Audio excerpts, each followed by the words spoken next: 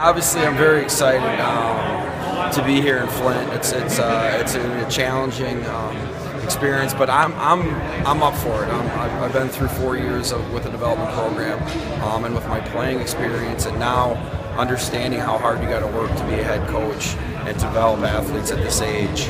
I'm confident that we're in good hands, and then I'm also going to only be as good as the assistants that we hire. Those guys are going to fit into that team structure, just like Costa and Terry and Rolf, and it's like a trickle-down effect. So we're still looking for somebody, and the kids are going to be excited that knowing that we're going to work hard for them and get them to where they want. I'm familiar with a few of the players. I've coached Sonny Milano, who's a first-rounder, who is right now in Springfield with the minor leagues. And we don't know what his future is going to be. Sonny's a very talented hockey player. Alex Andolkovich is the best goalie in the OHL. That is a great place to start. And then Alex Peters being hurt all year, being a third rounder for Dallas, he's going to be a big part of that team next year. And he was obviously sorely missed with Plymouth last year, missing all those games.